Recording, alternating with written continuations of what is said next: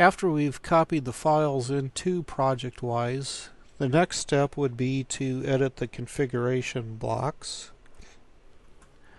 To do that, you open up ProjectWise Administrator, go to Workspaces, Managed, Predefined, and create a new configuration block. You'll want to name this something that you can recognize. We're going to call this Aecws001, and I'm going to give it a description that says attach this to all Aecws001 projects.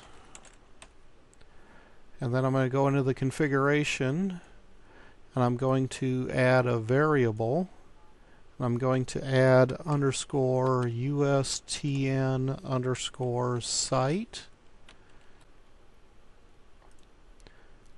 And I'm going to point that to the ProjectWise folder by selecting it from the group.